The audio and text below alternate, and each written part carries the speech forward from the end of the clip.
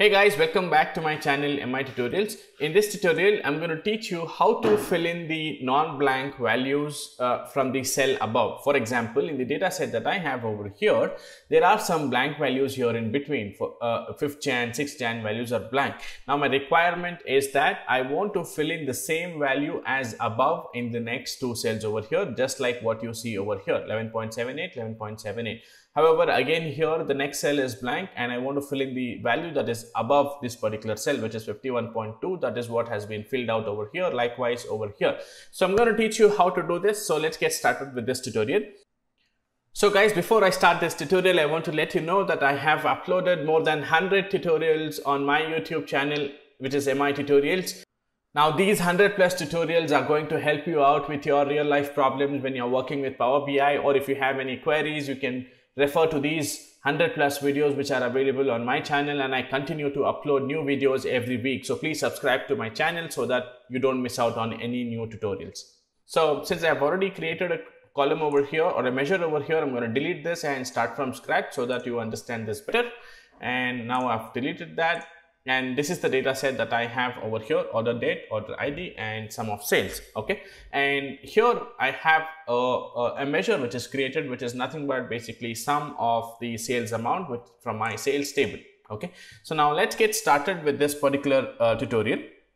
And the first thing that we will do here is we'll go over here and click on new measure. So once we are over here, let's rename this to last non-blank value, okay, is equals to, I'm gonna create a variable over here. So the first variable that I'm going to create here is called as var, and let's identify what is the last non-blank date. Okay, last date is equals to, okay, and here we're going to use the calculate function. I'm going to say calculate max of order date from my sales table. I'm going to close the bracket here, comma, and then I'm going to go here to the new line.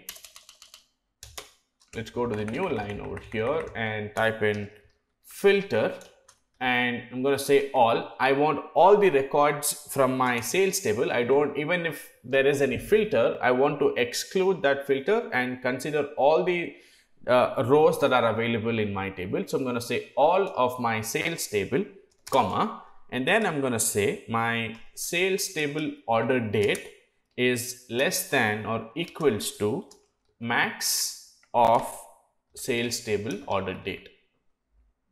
Okay, so this is one of the condition.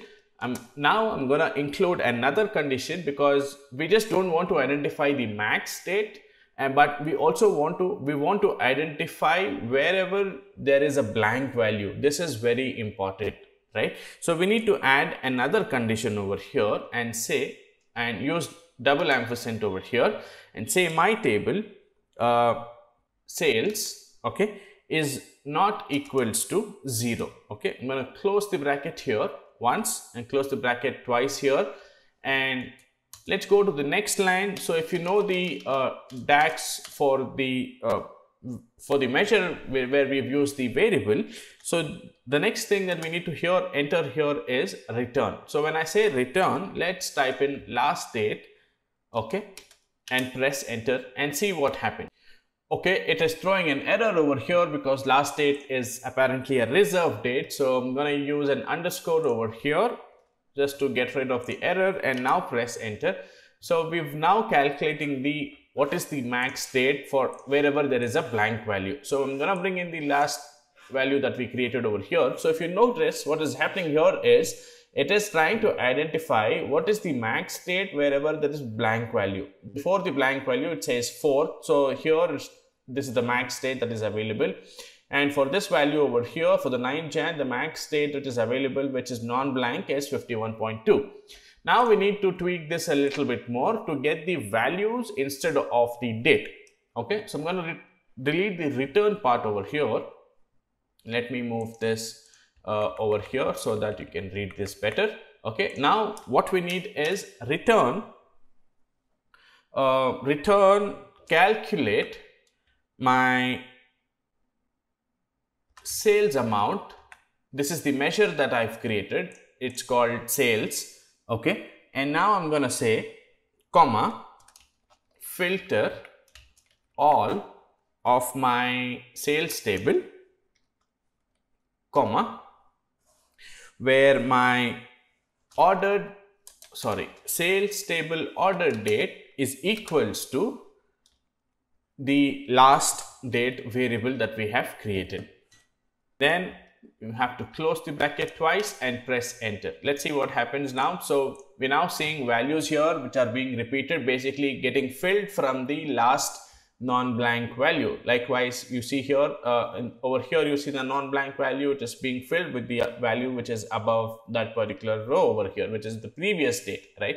Now, this is the way you can use the measure to bring in the last non-blank value in the Power BI. There are different ways as well. You can also go to your Power Query and there's a fill option which is available. You can use that as well. But if you do not want to make any changes into your database and want to create a measure to fill in the last non-blank value, this is how you can do it. So that's it, guys, in this particular tutorial. I hope this video has helped you. You've learned something new today. Please consider subscribing to my channel for more such tutorials.